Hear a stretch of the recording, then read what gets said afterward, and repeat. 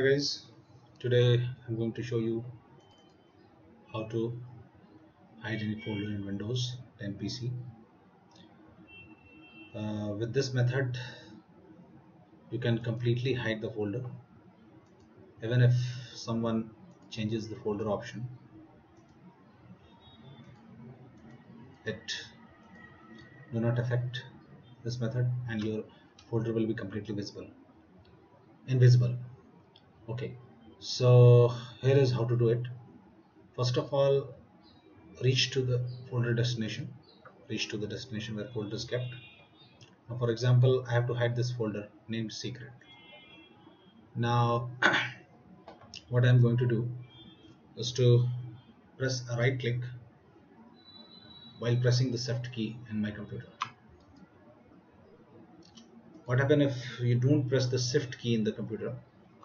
Don't press the shift button on the keyboard of your computer. The option of open command prompt here will not reach. So press the shift key and press the right click and this option will be there. Open command prompt window here.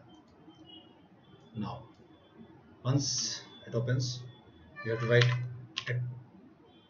crib +s +h and the name of the folder inside double quotes. Just press the enter button and refresh it. It's gone. It's completely gone. Now this process of hiding through command prompt make it completely invisible and one cannot see it by checking the options show hidden file and folders in the folder options. Now what if you want to see the folder on show the folder to your PC, unhide it? You have to just write the code by replacing plus sign with the minus sign, -s -h, press enter and the folder is again visible. Thanks.